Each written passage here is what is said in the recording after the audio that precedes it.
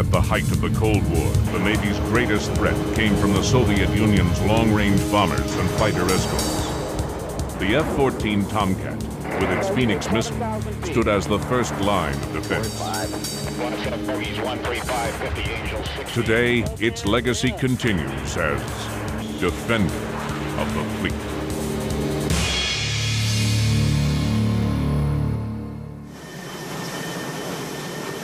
January 15th, 1989. For naval aviators, the dawn of a new day differs little from the last, except perhaps serving a fresh reminder that they are still away from home.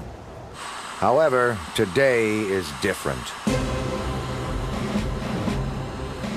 Aboard the carrier John F. Kennedy, there is a clear sense of urgency.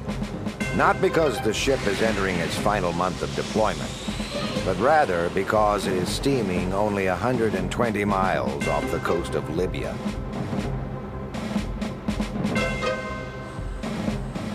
Such a passage is not a territorial violation. However, Colonel Gaddafi had made it clear that it would be met with aggression. Gaddafi had said this before, and as Tomcat pilots depart the ship, they have no idea that this time he means it.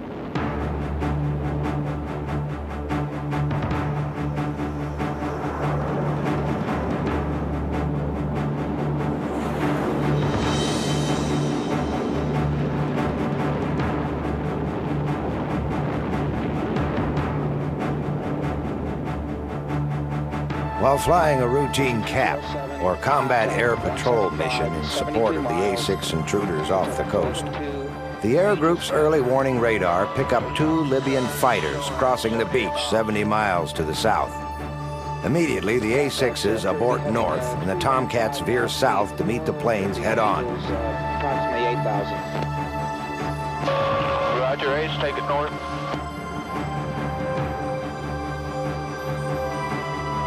.207, 61 miles now, bearing 180. Angels 8, heading 330. It had been the experience of 6th Fleet Battle Group commanders that when a curious Libyan fighter gets painted by a Tomcat's radar, it decides to turn back. This time they do not. Okay, bogies appear to be coming, jinking to the right now, heading north. Speed 430, Angels 5,000 now into descent. Okay, let's take her down now. We're going down. Okay. As the Libyan fighters maintain a collision course, both Tomcats plunge downward. In a dogfight, it is best to be looking up at your adversary so that the surface of the water does not interfere with your radar.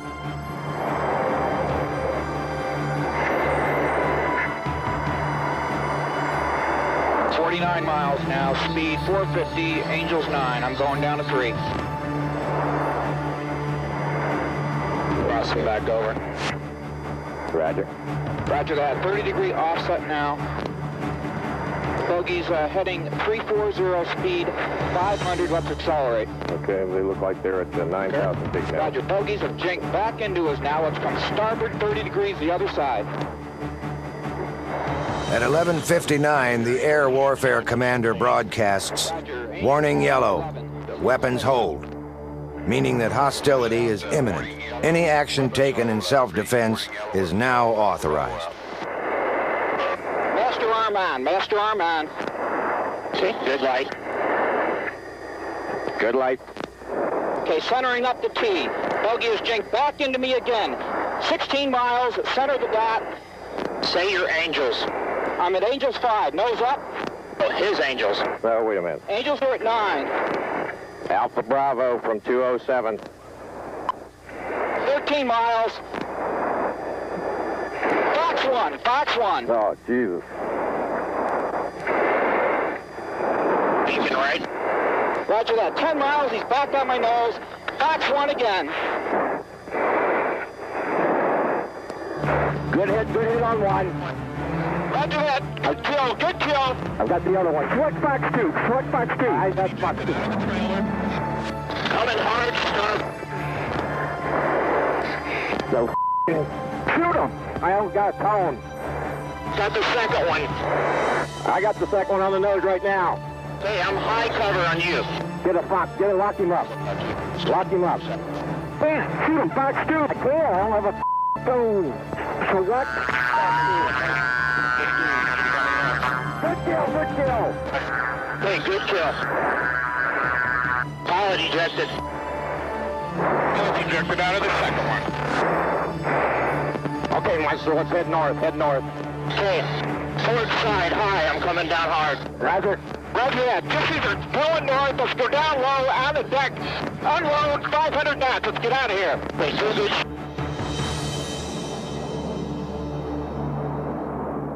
After the downing of the two Libyan jets, Colonel Gaddafi charged America with unprovoked aggression. He claimed that his jets acted peaceably and were unarmed. The U.S. then made its case to the Security Council, producing enlarged photographs from F-14 cockpit video. These photographs revealed two Libyan MiG-23 floggers fully loaded with live weapons. The series of events that left two Libyan pilots parachuting into the water was not the first taste of combat for the F-14 community. 8 years earlier, two Tomcats downed two Libyan jets under similar circumstances. Although there is no way to fully simulate the chaotic experience of live combat, elite fighter pilots practice here in Miramar, California, Fighter Town, USA. For over 20 years, the F-14 Tomcat has come to symbolize naval air superiority. Throughout the year, select pilots are chosen to hone their skills at the Naval Fighter Weapons School, known also as Top Gun. 440 knots and a mile and a half abeam. We'll get the tapes on. Lieutenants Warren Christie and Rob Field are instructors at Top Gun School. Both men are former Top Gun students who have reached a level of performance which enables them to pass on their knowledge to others. Fox 2. What you should see at that point is, despite the visual technologies of today, one of the primary tools of instruction is still the model airplane. At this point, you need to decide whether you're going to continue to stay pure pursuit, maybe close to take a follow-on shot, or you're going to pull lead pursuit, maybe close to try to turn the gun on and gun him. The green model is a Russian MiG-29 Fulcrum. Although Russia is no longer considered a hostile country, Tomcat pilots now train against the tactics of countries like Iraq and North Korea. Max G brake turn as you brake around to establish yourself in the control zone. You slide to the outside of Snake's turn circle, which is just what you should see. The Tomcat is considerably larger than most modern tactical fighters. The only other fighter comparable in size, the Russian Su-27, is often simulated by instructors flying the F-14. At vertical airspeed, so he's going to have to come off to the right, and we're going to establish ourselves into a roller. As Snake starts pulling off, you do a nice job unloading here, getting underneath him. The spectacle of wielding model airplanes on the end of a wooden stick understates the unnatural and often physically punishing effects of forces 6.5 times that of gravity. Such G-forces are a routine part of aerial combat. To be able to withstand the Gs while predicting your opponent's tactics and coolly executing your own is the acid test of the fighter pilot. We'll go through that for two tries. Looks like you're doing a real nice job up here of using that rudder and actually getting the jet to pirouette. One-on-one, or 1v1, is the most romanticized ideal of a true dogfight. However, it is by no means the primary focus of Top Gun training, nor is it the most representative of a real-world situation. A more likely scenario is 2-on-2 engagement, as seen in Libya, or even a 3-on-2, or 4-on-4. However, the most engaging dogfight remains the 1v1, plane against plane, pilot against pilot. The essential pre-flight routine of perusing the maintenance reports and checking the fuel loads was not a highlight of the Hollywood feature Top Gun. In fact, any instructor will be quick to note that there are no Tom Cruises here. The movie had a lot of Hollywood in it, and I think that's something, the perception we're trying to get away from, where our staff and the individuals that come through this course are much more professional than what you saw in the movie as far as knowing the rules and regulations of flying Navy aircraft. What we say here at Top Gun is our job is to teach the teachers. So though a guy comes here, he goes through a lot of flight training, a lot of academic training, he's going to be much better when he leaves, but his main goal is to go back to the squadron that he came from or back to the fleet at some time and teach the new guys in his squadron the tactics and the information that he has learned here. Warren and Rob represent the most skilled group of fighters to graduate Top Gun school. In essence, they are the best of the best. The students at Top Gun represent the best in the fleet. Success in fleet combat training and other critical flight operations has brought them recommendations from commanding officers. However, in the F-14 community, the pilot is not the sole player in successful flight operations. The Radar Intercept Officer, or RIO, who sits in the back seat, plays a critical role in the acquisition and targeting of the enemy. Effective communication between the pilot and his RIO is vital to carrying out an effective mission in an F-14. Despite the need for such teamwork, the business of flying fighter planes tends to breed pilots with an enhanced sense of confidence. This is especially true for those elite pilots chosen for Top Gun training. However, once at Miramar, any arrogance is quickly humbled. When a student comes through and they think they're the best that they could ever be when they show up here, and they may have some kind of an attitude problem, the guys will usually go out and do some pretty good work against those guys during the 1v1 phase, and they find out fairly quickly that maybe they have a little bit more to learn. However confident the student is in his own abilities, knowing that he or she will be flying against the best in the Navy and then carefully scrutinized makes the pre-flight a time of focus. Speaking from when I was a student, the nervousness is there, the adrenaline starts flowing. Just knowing you're going out and flying against an instructor and he's kind of watching you, and you're in the back of his mind and your own mind, you're being evaluated. So there's definitely a little bit of pre-game jitters going on. For the instructor, pre-flight anxiety is more ambiguous. The sharp edge of competitiveness has been dulled by their inherent duties as instructor. Their job is to beat the student, not for the sake of beating them, but rather for teaching them. However, there remains a strong desire to win. Well, at this point right now, I'm compartmentalized. I've already thought about all the tactics and everything I'm going to do out in the air. So now I'm taking it one step at a time. Make sure the gear's on right, go out and make sure the airplane's okay, and make sure that I'm going through all those procedures so everything goes smoothly out into the area. And then when I get out there, I'm going to execute what I've been thinking about earlier on in the brief. I'd say probably it comes closest from the time, say when you're playing football, from when you leave the locker room and you're walking out to go to the kickoff. It's the same kind of thought process is going. You got a little bit of butterflies at times, and just getting ready for the kickoff and the start of the game.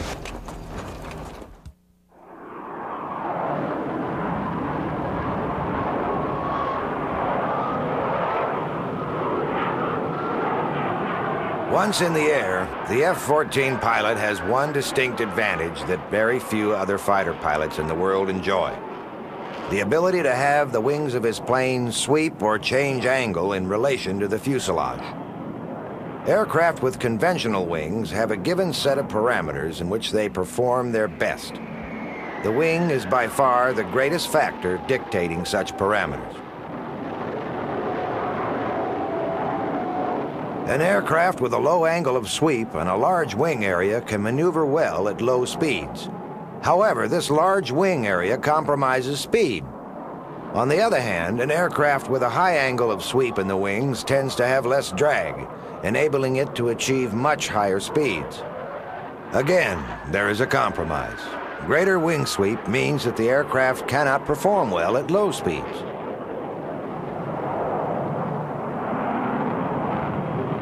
For a Navy aircraft, good low-speed handling is essential for one reason.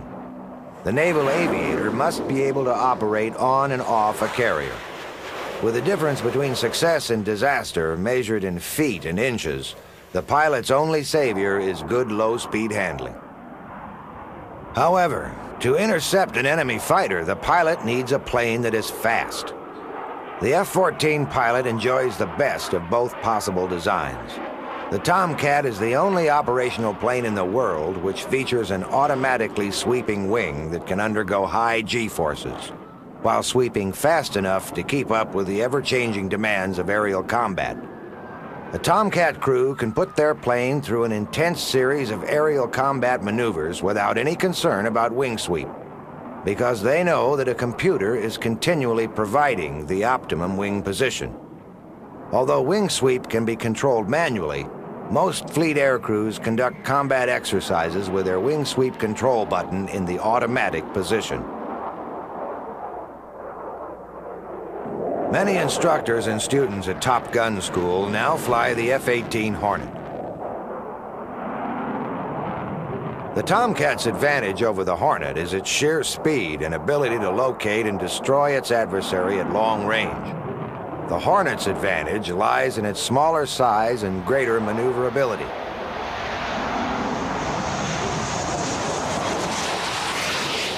Despite all of the differences in design and variations in the level of technology, the focus at Top Gun remains the skill of the pilot. In the proud tradition of Rickenbacker and Immelman, Top Gun serves to perpetuate one simple notion. It's not the plane you're flying, it's how you fly your plane. We used to fly A4s here, very unsophisticated airplane, actually designed back in the 1950s. And before guys got proficient in flying their own aircraft, the A4 was a very difficult adversary, and it was because it was in the hands of very well-trained individuals. Time and time again, it comes down to, it's not so much the machine the guy's in, it's the guy sitting in the cockpit. And if he is knowledgeable and he has good hands, we say, then even though he may be in an older aircraft or something with not as advanced technology, if he's a good performer within that airplane, then he will come out on top. Another way pilots train for real-world situations is the simulator.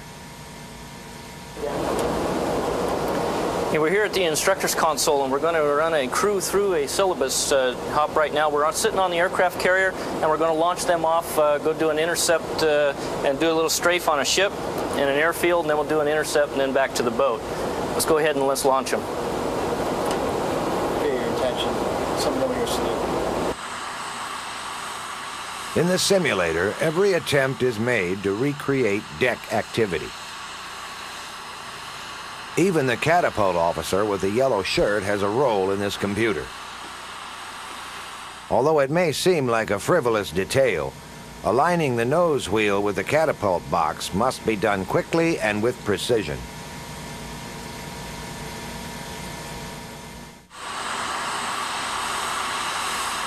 There is no way to truly simulate the carrier takeoff. Accelerating from 0 to 150 knots in less than 3 seconds is an unmistakable feeling that is only realized during a true catapult shot. Okay, now we're going to throw a couple bogeys out there, and Roach here is going to fly against them, and we'll see if we can get an intercept and possibly a kill. With the press of a button, the instructor can also take to the air, and if he so chooses, can try to attack the Tomcat. First, an air platform list is activated. This reveals a short list of Russian-built fighters, from the MiG-21 fish bed to the Su-27 flanker. For this engagement, the instructor chooses the MiG-29 Fulcrum. Within the software is contained information about the MiG's flight characteristics, fuel loads, and armament. When the air platform is activated, the MiG summary switches to a tactical display screen. Now the location of the two aircraft can be monitored. The two pilots are already on a collision course. The instructor's only cues are the simulated heads-up display in front of him and the tactical grid to his right. Simulator instructors are Tomcat pilots, privy to the tactics employed by the trainees sitting in the other room. Every time the trainee makes turns to gain a tactical advantage, the instructor counters with a turn of his own. Yeah, inside 10, On a large screen in the center of the console is the heads-up display seen by the trainee sitting in the simulated cockpit. With this point of view, the trainee can acquire important location and targeting information while still looking at his horizon reference. 12 miles. As the instructor turns back into the trainee, he too checks his heads-up display for targeting information. Both planes are now closing at over 1,000 miles per hour. Whether simulated or real, the longest period of aerial combat is the time leading up to the point when the planes are within missile range of one another. Once they're within range, events unfold rapidly. The outcome is usually decided in a matter of seconds.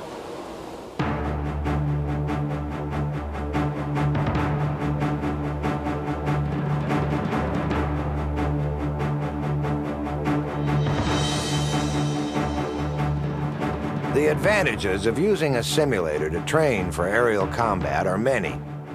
There is no danger of entering a fatal spin, aircraft maintenance is unnecessary, and fuel is not burned.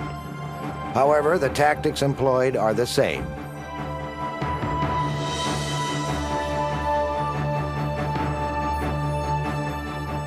With the dogfight in progress, the console operator will change the azimuth on the tactical display. Now he has a three-dimensional view of the chase.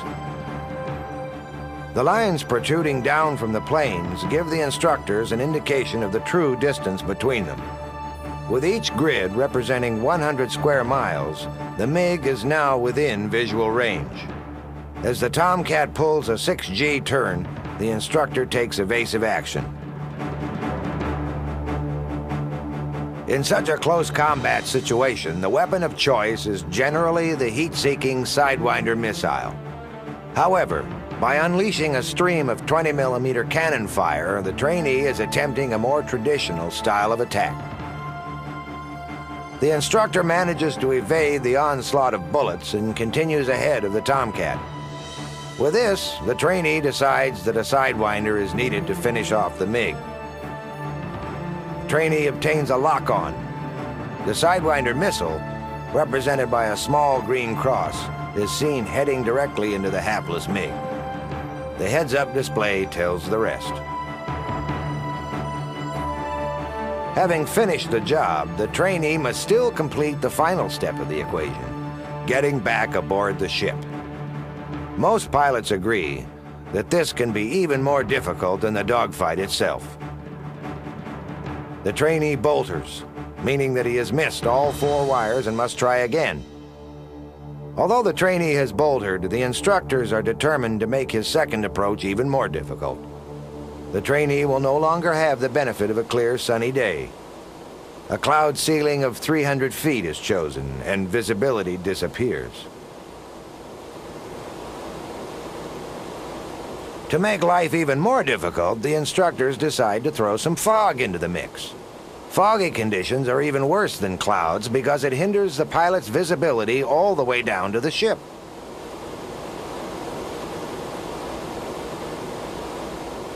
To add still further to the trainee's predicament, the instructors decide to add lightning and rain. Now the trainee must land the plane in a full-blown thunderstorm.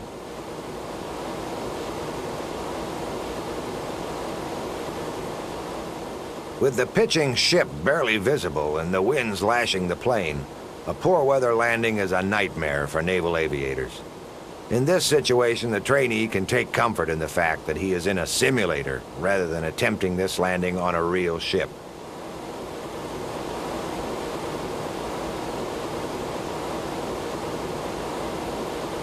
Coming back to the ship and being able to trap aboard a ship in not optimum weather is an incredible rush. You work and you concentrate so hard while you're doing it, you don't realize what's going on around you until finally you come to a stop and you're just happy. And sometimes you get out, your knees are shaky, and your RO is sweating just as hard as you.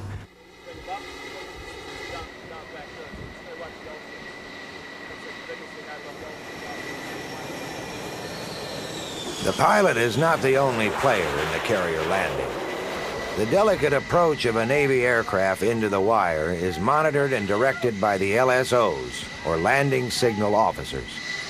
Modern-day LSOs are descendants of the man who stood at the stern of the ship, directing in the planes with a flag or a paddle in each hand.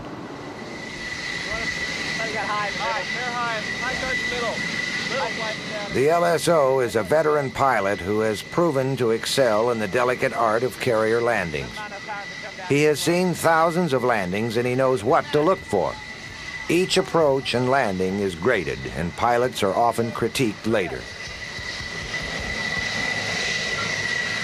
Just be aware of the drift rate you set up for him or he sets up for himself, and be ready for a quick come left or level your wings. Come left even better. On the LSO platforms of the modern carrier, the paddle has been replaced by the pickle. The pickle is a switch held in the right hand of one of the LSOs, and it is used to tell the pilot to abort the landing. The landing signal officer must have incredible vision. Many LSOs are capable of spotting a mere 5-foot glide path diversion from a half a mile away. Early in the approach, the LSO must identify a problematic trend and help the pilot correct for it. If a problem is not caught early on, it will only get worse. One of the LSOs must keep an eye on the deck while the next plane is approaching. After a plane traps aboard the ship, the wire must be fully retracted. Until this has happened, the next plane cannot land.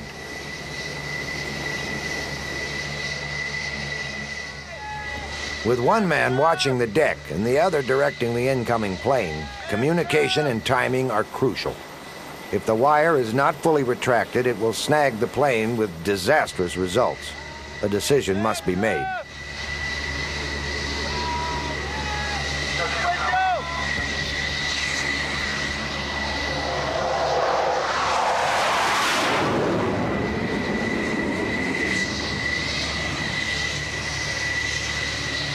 The plane is waved off, and the rapid chain of events are critiqued by the senior LSO.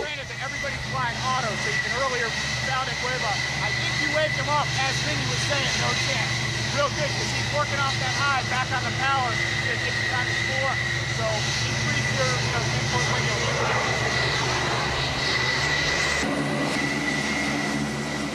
There is little time to think about that rapid chain of events that led to the wave-off.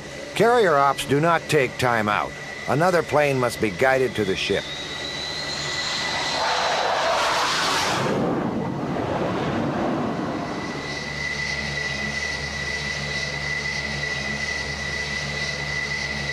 One level below the flight deck is the man very interested in the activity going on above. This is Commander Mike Galpin, the CO of Fighter Squadron 213. Because of his interest in powerlifting, his squadron affectionately refers to him as Flex. A former Top Gun instructor, Flex is now the commanding officer of the only fighter squadron aboard the USS Lincoln. Well, it is the best job in the Navy. With it comes, a lot of privileges. All the kids obviously look up to you, and I'm not just talking my air crew, you're talking to 300 the kids that work for me, and I call them kids, that's really what they are. I don't have any children of my own because I have 300 enlisted and 38 officers.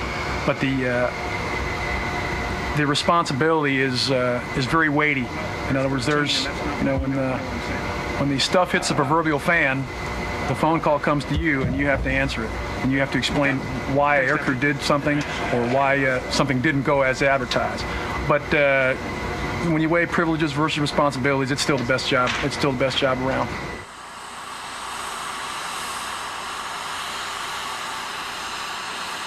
As the sole fighter squadron aboard the ship, the F-14 pilots carry with them a certain mystique. Over the years, the Tomcat has adopted a reputation as being the only true fighter plane in the Navy. This reputation was hard-earned. In 1981, 2 Tomcats downed 2 Libyan fighters over the Gulf of Sidra. Almost immediately, bumper stickers proclaiming U.S. Navy 2, Libya 0 emerged on cars throughout the country. 8 years later, 2 more Libyan MiGs were downed by Tomcat crews. Along the way, these fighter jocks found themselves intercepting the plane carrying the Achille Lauro terrorists and flying in support of U.S. forces in Lebanon. Despite the Tomcat's success in enforcing the power politics of the Middle East, flying against Colonel Gaddafi was not its intended role.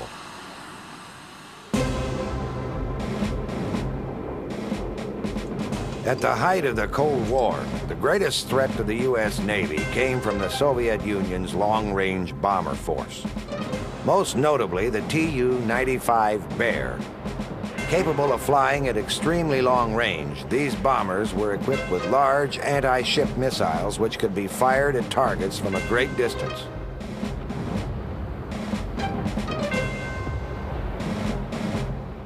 The implications of such an attack did not go unnoticed by the Navy. The mighty carrier was clearly vulnerable. Enter the Phoenix missile.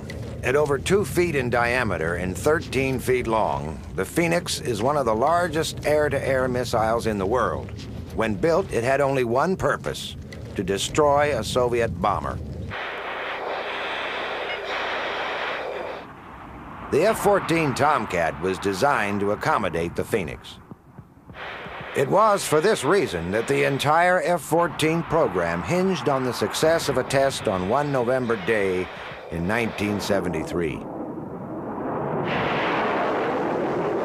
At the Naval Missile Test Center at Point Mugu, California, 6 drones were launched from 6 different locations.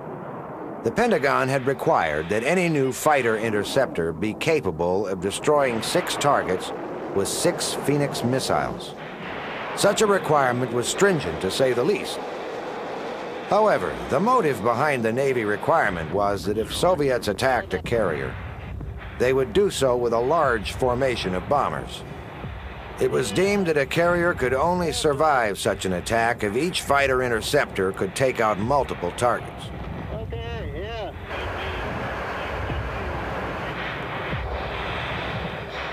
The Phoenix missile can operate in several modes. In a short-range situation, it becomes an active homing missile, utilizing a small radar for guidance. Either an impact or a proximity fuse are used to detonate the warhead. The missile also has a launch and leave capability. In a long-range situation, the missile fires off the launcher, ignites the rocket motor, then climbs to over 80,000 feet. When it reaches this point, it is flying at over 4 times the speed of sound. At this altitude, the rocket motor burns out and the missile operates off its own momentum. Now the missile uses its momentum to plunge downward and make any last-minute maneuvers as it closes on its target.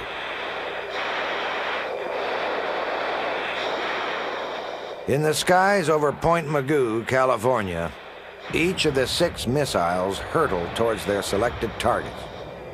One by one, the lethal Phoenix ruthlessly hunts down its prey. Only one of the missiles malfunctions. One aircrew has taken on 6 targets and 5 have been destroyed. The Pentagon is impressed. With this new capability, the aircraft carrier can suppress an onslaught of Soviet bombers. The Tomcat would henceforth be dubbed Fleet Defender.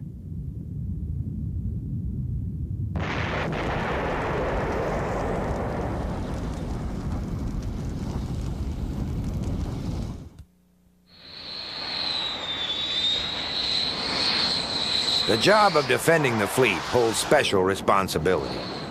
Unlike attack aircraft whose missions are orchestrated around planned assaults, the interceptor must always be ready for the unexpected visitor. Tonight we're working a maritime air superiority mission. Our threat is going to be the MiG-29 simulated with the Tomcat out there tonight. We're working 2-2 gun simulated loadout, the 10 Alpha, the Archer, and the gun. We got avionics. Off the coast of San Diego, the men and women of Fighter Squadron 213 continue to prepare for any threat posed to the battle group. The squadron is currently involved in a phase of workups aboard the USS Abraham Lincoln. This workup phase gives the entire Air Wing a chance to work together in preparation for their 6-month cruise.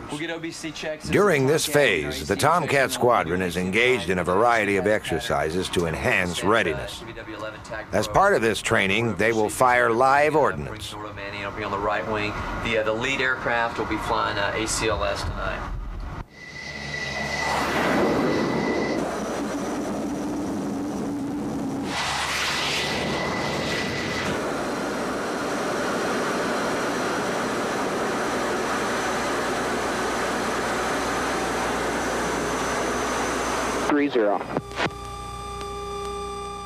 Off the coast of Southern California is a naval missile range that is used for live weapons training. During this cycle, drones are used as air-to-air targets. For a naval fighter pilot, firing live missiles is the ultimate in combat training. You see this huge $1 million missile fly up in front of your nose, and it's the bottle rocket of the century. It goes up to about 45,000 feet, and you're just watching 2 white contrails zoom in on 2 targets. It's about the most impressive thing I've ever seen today.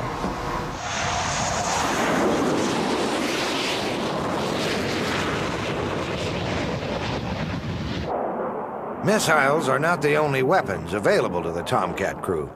Old-fashioned gunnery is still a common practice. Once in a while, we either shoot air-to-air with our guns, which it was designed to do, or also air-to-ground with the gun strafing, and both are, again, an incredible rush. Air-to-air, once in a while, we'll practice with a banner, and you'll have tracers every so many rounds, and fire at about 6,000 rounds per minute, and you score your hits on the banner and try and get your maximum hits at that. Gun it's just like in the movie, seeing the tracers fire out in front of you. Air to ground, usually over in the desert or on a target that is trailed behind the ship here. We also do that, and the gun is a blast, at least for a pilot. That's the ultimate way to, in my book, to get a kill. Using the 20mm cannon to attack targets on the ground may seem like an unusual way for a fighter pilot to be spending his time. The use of cannon and bombs have allowed the Tomcat crews to adopt the multi-mission role that is so important in the austere physical environment of the 90s.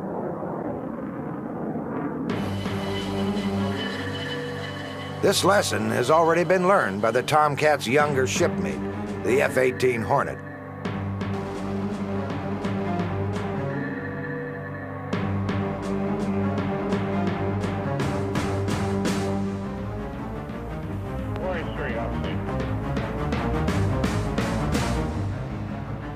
Since the mid-80s, the Hornet has assumed the mantle as the most advanced multi-mission plane on the carrier. The intended role of the Hornet is to fight its way into the target, attack the target, then fight its way out.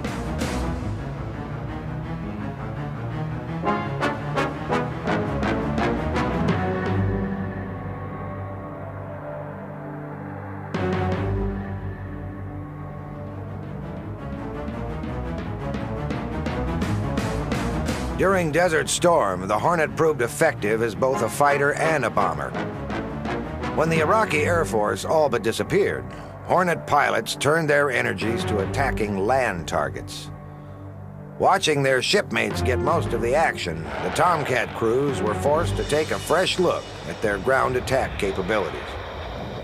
I think for the most part, again, in the early 80s, before the air-to-ground mission came about, we were strictly fighter, and we knew we were the early game in town. Well, as the Hornet kind of came online, and particularly with the Hornet's success throughout Desert Storm, that multi-mission aircraft really came into to be state-of-the-art. And now, with downsizing being what it is, we need aircrafts that can both perform the bombing mission or the air-to-air mission. So the Tomcat guys were getting a little slow out of the shocks, but ultimately now we do carry the majority of air-to-ground ordnance, and so that we're also multi-mission as well. So I guess we view ourselves as fighter guys. Let's say big F, little a. Fighter guys first, and little a for little attack. Where I think most of the Hornet squadrons view themselves as little f, big A.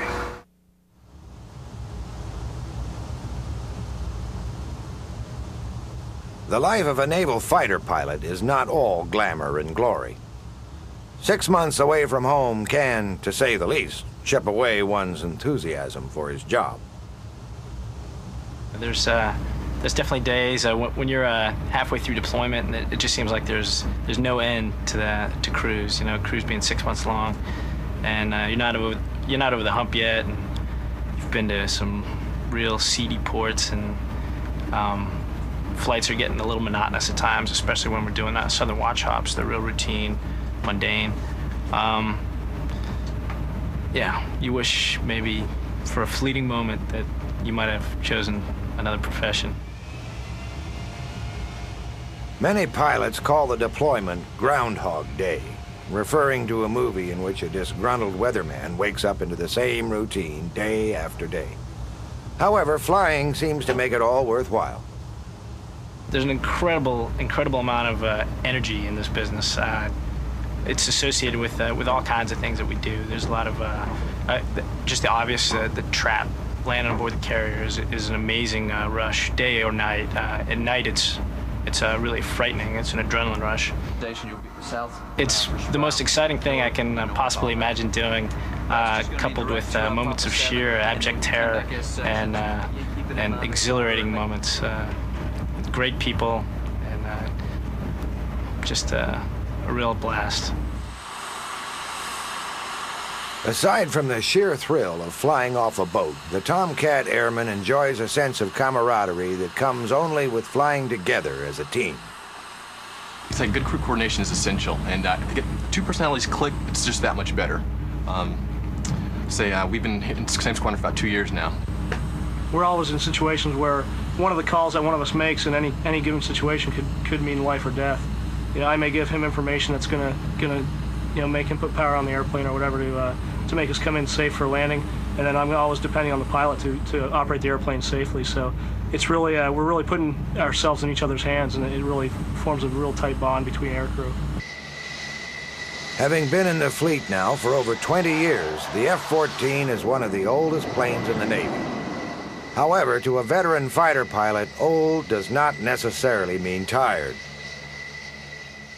Well, obviously, it's one of the more antiquated aircraft. You know, the F-18 and the F-14D with the new digital data bus is basically a digital fly-by-wire type of situation. Good analogy is comparing the Tomcat to a cassette, and the new state-of-the-art weapons will be more CD-like.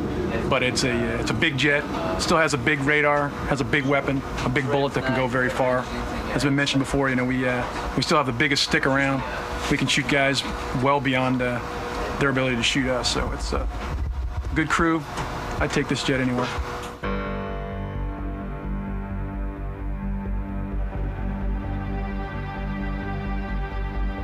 Aboard the USS Lincoln, an intense week of training is coming to an end.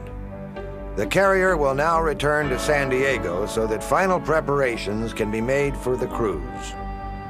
For the men and women of the Lincoln, the upcoming deployment is filled with uncertainty. Perhaps they will be called upon to enforce a trade embargo or a no-fly zone. The events of the next 6 months cannot be predicted. However, what is certain is that a pilot and his Rio will be keeping an eye on the horizon.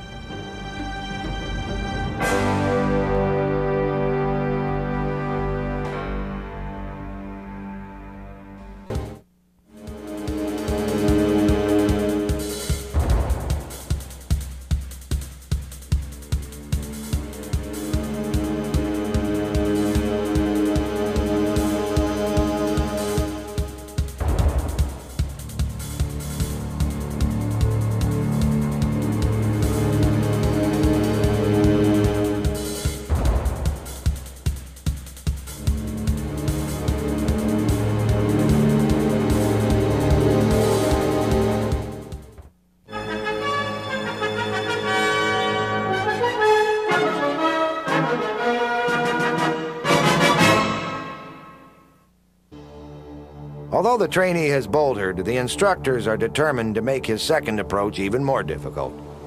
The trainee will no longer have the benefit of a clear, sunny day. A cloud ceiling of 300 feet is chosen, and visibility disappears. To make life even more difficult, the instructors decide to throw some fog into the mix. Foggy conditions are even worse than clouds because it hinders the pilot's visibility all the way down to the ship.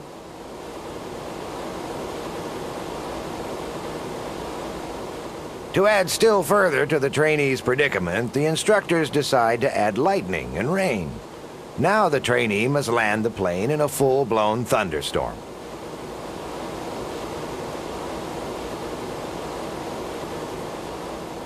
With the pitching ship barely visible and the winds lashing the plane, a poor weather landing is a nightmare for naval aviators. In this situation, the trainee can take comfort in the fact that he is in a simulator rather than attempting this landing on a real ship.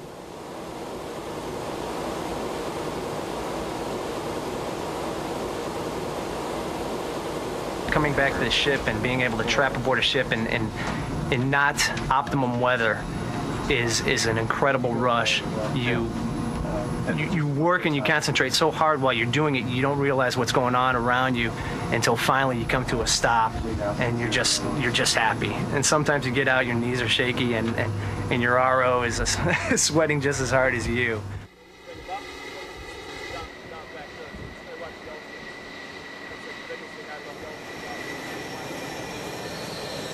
The pilot is not the only player in the carrier landing. The delicate approach of a Navy aircraft into the wire is monitored and directed by the LSOs, or Landing Signal Officers. Modern-day LSOs are descendants of the man who stood at the stern of the ship, directing in the planes with a flag or a paddle in each hand.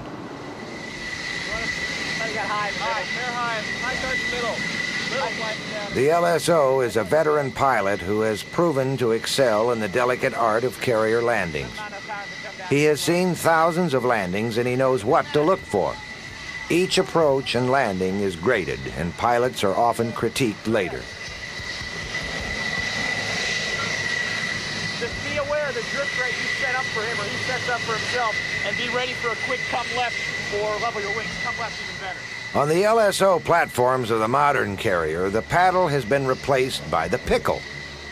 The pickle is a switch held in the right hand of one of the LSOs, and it is used to tell the pilot to abort the landing. The landing signal officer must have incredible vision. During Desert Storm, the Hornet proved effective as both a fighter and a bomber.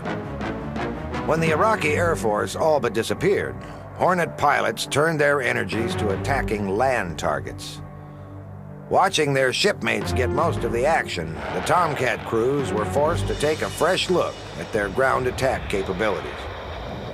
I think for the most part, again, in the early 80s, before the air-to-ground mission came about, we were strictly fighter, and we knew we were the early game in town. Well, as the Hornet kind of came online, and particularly with the Hornet's success throughout Desert Storm, that multi-mission aircraft really came into to be state-of-the-art. And now, with downsizing being what it is, we need aircrafts that can both perform the bombing mission or the air-to-air mission.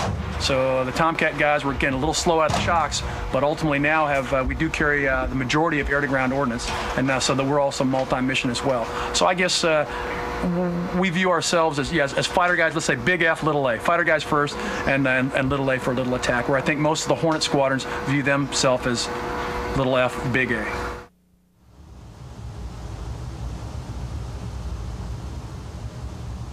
The life of a naval fighter pilot is not all glamour and glory. 6 months away from home can, to say the least, chip away one's enthusiasm for his job.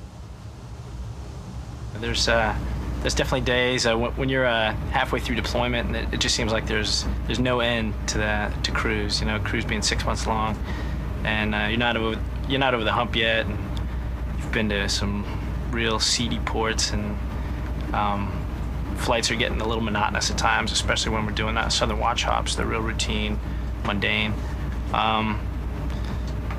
Yeah, you wish maybe for a fleeting moment that you might have chosen another profession.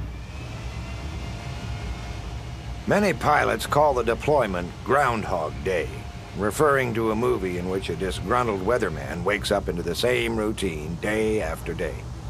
However, flying seems to make it all worthwhile. There's an incredible amount of energy in this business. It's associated with all kinds of things that we do. There's a lot of just the obvious, the trap, landing on board the carrier is an amazing rush, day or night. At night, it's really frightening. It's an adrenaline rush. It's the most exciting thing I can possibly imagine doing, coupled with moments of sheer abject terror and exhilarating moments. With great people and just a real blast. Aside from the sheer thrill of flying off a boat, the Tomcat airman enjoys a sense of camaraderie that comes only with simulator instructors or Tomcat pilots, privy to the tactics employed by the trainees sitting in the other room. Every time the trainee makes turns to gain a tactical advantage, the instructor counters with a turn of his own. Yeah, inside 10, On a large screen in the center of the console is the heads-up display seen by the trainee sitting in the simulated cockpit. With this point of view, the trainee can acquire important location and targeting information while still looking at his horizon reference. 12 miles. As the instructor turns back into the trainee, he too checks his heads-up display for targeting information. Both planes are now closing at over 1,000 miles per hour. Whether simulated or real, the longest period of aerial combat is the time leading up to the point when the planes are within missile range of one another. Once they're within range, events unfold rapidly. The outcome is usually decided in a matter of seconds.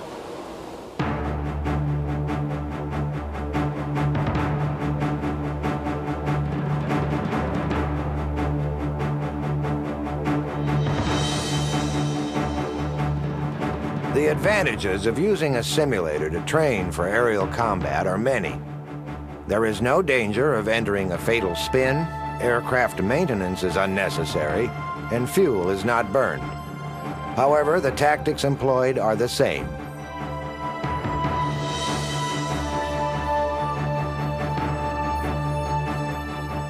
With the dogfight in progress, the console operator will change the azimuth on the tactical display. Now he has a three-dimensional view of the chase. The lines protruding down from the planes give the instructors an indication of the true distance between them. With each grid representing 100 square miles, the MiG is now within visual range. As the Tomcat pulls a 6G turn, the instructor takes evasive action. In such a close combat situation, the weapon of choice is generally the heat-seeking Sidewinder missile. However, by unleashing a stream of 20mm cannon fire, the trainee is attempting a more traditional style of attack. The instructor manages to evade the onslaught of bullets and continues ahead of the Tomcat. With this, the trainee decides that a Sidewinder is needed to finish off the MiG. Trainee obtains a lock-on. The Sidewinder missile, represented by a small green cross, is seen heading directly into the hapless MiG. The heads-up display tells the rest. Keeping right. Roger that. 10 miles, he's back on my nose. Box one again. Good hit on one. Roger that. A kill, good kill. I've got the other one. Select box two. That's box two. Coming hard, start. So shoot him. I haven't got a cone. Got the second one. I got the second one on the nose right now. Hey, I'm high cover on you.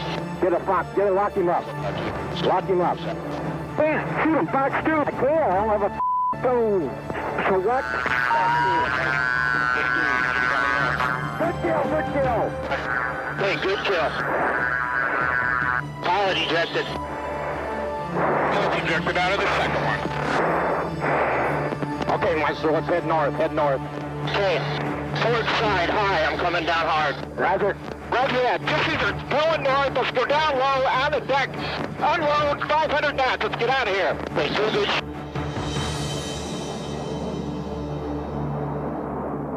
After the downing of the 2 Libyan jets, Colonel Gaddafi charged America with unprovoked aggression. He claimed that his jets acted peaceably and were unarmed. The U.S. then made its case to the Security Council, producing enlarged photographs from F-14 cockpit video. These photographs revealed 2 Libyan MiG-23 floggers fully loaded with live weapons. The series of events that left 2 Libyan pilots parachuting into the water was not the first taste of combat for the F-14 community. 8 years earlier, 2 Tomcats downed 2 Libyan jets under similar circumstances. Although there is no way to fully simulate the chaotic experience of live combat, elite fighter pilots practice here in Miramar, California, Fighter Town, USA. For over 20 years, the F-14 Tomcat has come to symbolize naval air superiority. Throughout the year, select pilots are chosen to hone their skills at the Naval Fighter Weapons School, known also as Top Gun. 440 knots and a mile and a half a beam. We'll get the tapes on. Lieutenants Warren Christie and Rob Field are instructors at Top Gun School. Both men are former Top Gun students who have reached a level of performance which enables them to pass on their knowledge to others. Fox 2. What you should see at that point is... Despite the visual technologies of today, one of the primary tools of instruction is still the model airplane. At this point, you need to decide whether you're going to continue to stay pure pursuit, maybe close to take a follow-on shot, or you're going to pull lead pursuit, maybe close to try to turn the gun on and gun him. The green model is a Russian MiG-29 Fulcrum. In the F-14 community, the pilot is not the sole player in successful flight operations. The Radar Intercept Officer, or RIO, who sits in the back seat, plays a critical role in the acquisition and targeting of the enemy. Effective communication between the pilot and his RIO is vital to carrying out an effective mission in an F-14. Despite the need for such teamwork, the business of flying fighter planes tends to breed pilots with an enhanced sense of confidence. This is especially true for those elite pilots chosen for Top Gun training. However, once at Miramar, any arrogance is quickly humbled. When a student comes through and they think they're the best that they could ever be when they show up here and they may have some kind of an attitude problem, the guys will usually go out and do some pretty good work against those guys during the 1v1 phase, and they find out fairly quickly that maybe they have a little bit more to learn. However confident the student is in his own abilities, knowing that he or she will be flying against the best in the Navy and then carefully scrutinized, makes the pre-flight a time of focus. Speaking from when I was a student, the nervousness is there, the adrenaline starts flowing. Just knowing you're going out and flying against an instructor and he's kind of watching you, and you're in the back of his mind and your own mind, you're being evaluated. So there's definitely a little bit of pre-game jitters going on. For the instructor, pre-flight anxiety is more ambiguous. The sharp edge of competitiveness has been dulled by their inherent duties as instructor. Their job is to beat the student, not for the sake of beating them, but rather for teaching them. However, there remains a strong desire to win. Well, at this point right now, I'm compartmentalized. I've already thought about all the tactics and everything I'm going to do out in the air. So now I'm taking it one step at a time. Make sure the gear's on right, go out and make sure the airplane's okay, and make sure that I'm going through all those procedures so everything goes smoothly out into the area. And then when I get out there, I'm going to execute what I've been thinking about earlier on in the brief.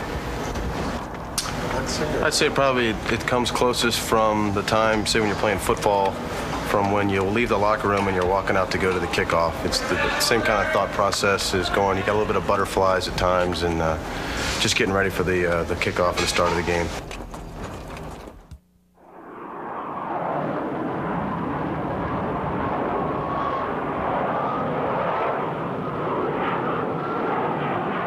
Once in the air, the F-14 pilot has one distinct advantage that very few other fighter pilots in the world enjoy.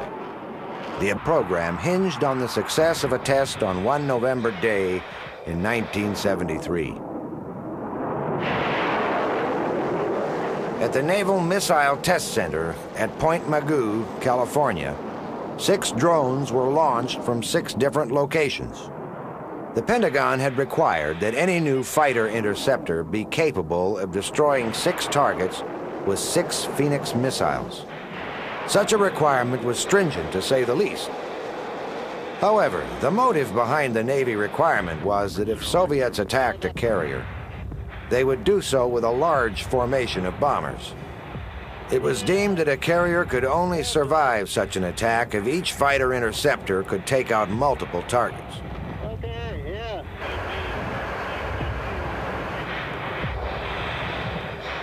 The Phoenix missile can operate in several modes. In a short-range situation, it becomes an active homing missile, utilizing a small radar for guidance. Either an impact or a proximity fuse are used to detonate the warhead. The missile also has a launch and leave capability.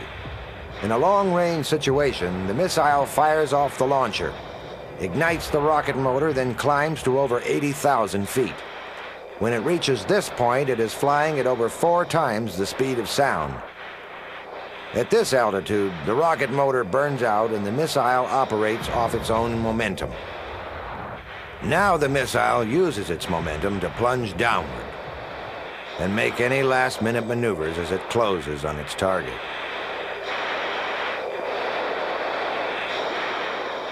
In the skies over Point Mugu, California, each of the 6 missiles hurtle towards their selected targets.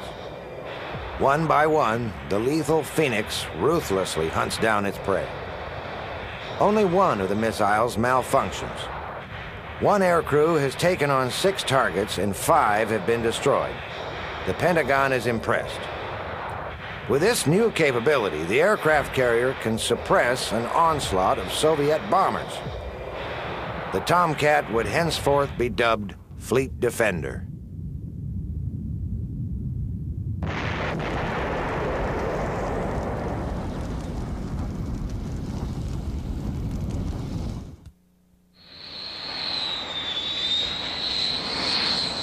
The job of defending the fleet holds special responsibility. Unlike attack aircraft whose missions are orchestrated around planned assaults, the interceptor must always be ready for the unexpected visitor. Tonight we're working a maritime air superiority mission. Our threat is going to be the MiG-29, simulated with the Tomcat out there tonight. We're working 2-2 and gun. An aviator must be able to operate on and off a carrier. With the difference between success and disaster measured in feet and inches, the pilot's only savior is good low-speed handling. However, to intercept an enemy fighter, the pilot needs a plane that is fast. The F-14 pilot enjoys the best of both possible designs. The Tomcat is the only operational plane in the world which features an automatically sweeping wing that can undergo high G-forces, while sweeping fast enough to keep up with the ever-changing demands of aerial combat.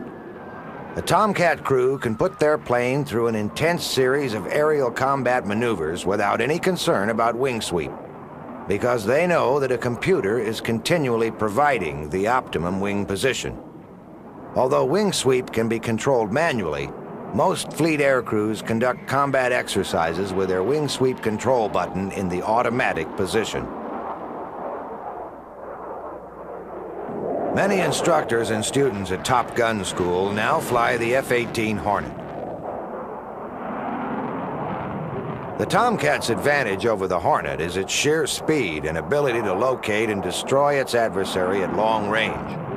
The Hornet's advantage lies in its smaller size and greater maneuverability.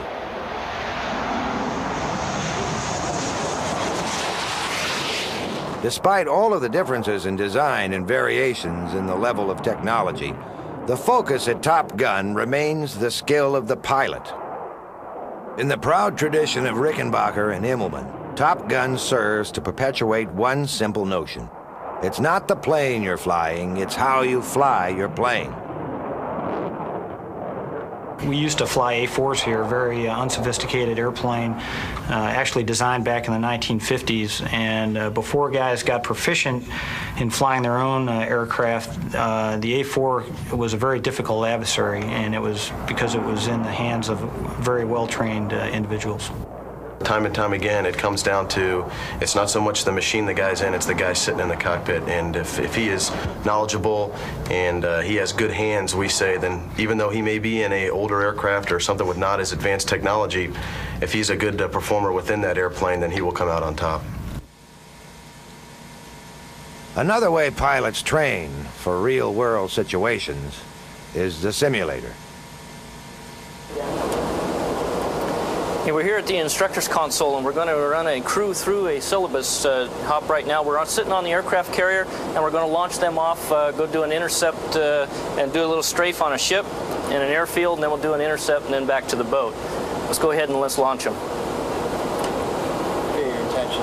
Something over your sleeve. Bogey's turning on. The instructor's only cues are the simulated heads-up display in front of him and the tactical grid to his right. Simulator instructors are Tomcat pilots, privy to the tactics employed by the trainees sitting in the other room. Every time the trainee makes turns to gain a tactical advantage, the instructor counters with a turn of his own. Yeah, inside 10, On a large screen in the center of the console is the heads-up display seen by the trainee sitting in the simulated cockpit. With this point of view, the trainee can acquire important location and targeting information while still looking at his horizon reference. 12 miles. As the instructor turns back into the trainee, he too checks his heads-up display for targeting information. Both planes are now closing at over 1,000 miles per hour.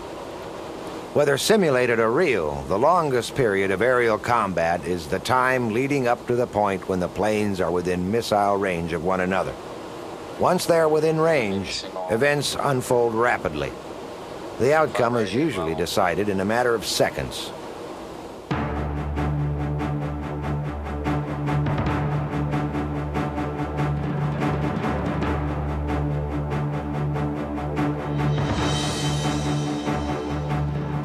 The advantages of using a simulator to train for aerial combat are many. There is no danger of entering a fatal spin, aircraft maintenance is unnecessary, and fuel is not burned. However, the tactics employed are the same.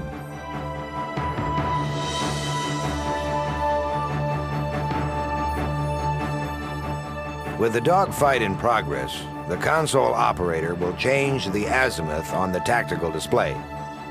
Now he has a three-dimensional view of the chase. The lines protruding down from the planes give the instructors an indication of the true distance between them. With each grid representing 100 square miles, the MiG is now within visual range. As the Tomcat pulls a 6G turn, the instructor takes evasive action. In such a close combat situation, the weapon of choice is generally the heat-seeking Sidewinder missile. However, by unleashing a stream of 20mm cannon fire, the trainee is attempting a more traditional style of attack. The instructor manages to evade the onslaught of bullets and continues ahead of the Tomcat. With this, the trainee decides that a Sidewinder is needed to finish off the MiG. Trainee obtains a lock-on. The site enables them to pass on their knowledge to others. Call the Fox 2. What you should see at that point is... Despite the visual technologies of today, one of the primary tools of instruction is still the model airplane. At this point, you need to decide whether you're going to continue to stay pure pursuit, maybe close to take a follow-on shot, or you're going to pull lead pursuit, maybe close to try to turn the gun on and gun him. The green model is a Russian MiG-29 Fulcrum. Although Russia is no longer considered a hostile country, Tomcat pilots now train against the tactics of countries like Iraq and North Korea. XG brake turn as you brake around to establish yourself in the control zone. You slide to the outside of Snake's turn circle, which is just what you should see. The Tomcat is considerably larger than most modern tactical fighters. The only other fighter comparable in size, the Russian Su-27, is often simulated by instructors flying the F-14. At vertical airspeed, so he's going to have to come off to the right, and we're going to establish ourselves into a roller. As Snake starts pulling out, you do a nice job unloading here, getting underneath him. The spectacle of wielding model airplanes on the end of a wooden stick understates the unnatural and often physically punishing effects of forces 6.5 times that of gravity. Such G-forces are a routine part of aerial combat. To be able to withstand the G's while predicting your opponent's tactics and coolly executing your own is the acid test of the fighter pilot. We'll go through that for two tries. Looks like you're doing a real nice job up here of using that rudder and actually getting the jet to pirouette. One-on-one, or 1v1, is the most romanticized ideal of a true dogfight. However, it is by no means the primary focus of Top Gun training, nor is it the most representative of a real-world situation. A more likely scenario is 2-on-2 engagement, as seen in Libya, or even a 3-on-2, or 4-on-4. However, the most engaging dogfight remains the 1v1, plane against plane, pilot against pilot. The essential pre-flight routine of perusing the maintenance reports and checking the fuel loads was not a highlight of the Hollywood feature Top Gun. In fact, any instructor will be quick to note that there are no Tom Cruises here. The movie had a lot of Hollywood in it, and I think that's something, the perception we're trying to get away from, where our staff and the individuals that come through this course are much more professional than what you saw in the movie as far as knowing the rules and regulations of flying Navy aircraft. What we say here at Top Gun is our job is to teach the teachers, so though a guy comes here, he goes through a lot of flight training, a lot of academic training, he's going to be much better when he leaves, but his main goal is to go back to the squadron that he came from or back to the fleet at some time and teach the new guy. For those elite pilots chosen for Top Gun training. However, once at Miramar, any arrogance is quickly humbled. When a student comes through and they think they're the best that they could ever be when they show up here and they may have some kind of an attitude problem, the guys will usually go out and do some pretty good work against those guys during the 1v1 phase, and they find out fairly quickly that maybe they have a little bit more to learn. However confident the student is in his own abilities, knowing that he or she will be flying against the best in the Navy and then carefully scrutinized makes the pre-flight a time of focus. Speaking from when I was a student, the nervousness is there, the adrenaline starts flowing. Just knowing you're going out and flying against an instructor and he's kind of watching you, and you're in the back of his mind and your own mind, you're being evaluated. So there's definitely a little bit of pre-game jitters going on.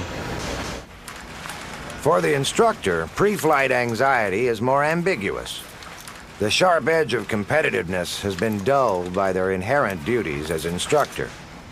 Their job is to beat the student, not for the sake of beating them, but rather for teaching them. However, there remains a strong desire to win. Well, at this point right now, I'm compartmentalized. I've already thought about all the tactics and everything I'm going to do out in the air.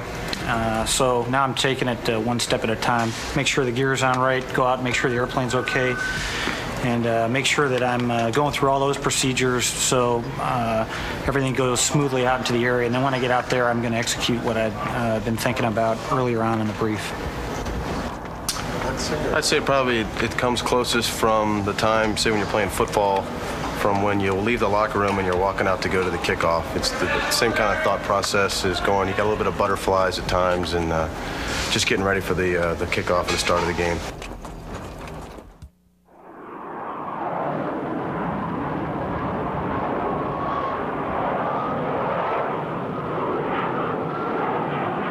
Once in the air, the F-14 pilot has one distinct advantage that very few other fighter pilots in the world enjoy: the ability to have the wings of his plane sweep or change angle in relation to the fuselage. Aircraft with conventional wings have a given set of parameters in which they perform their best. The wing is by far the greatest factor dictating such parameters. An aircraft with a low angle of sweep and a large wing area can maneuver well at low speeds. However, this large wing area compromises speed. On the other hand, an aircraft with a high angle of sweep in the wings tends to have less drag,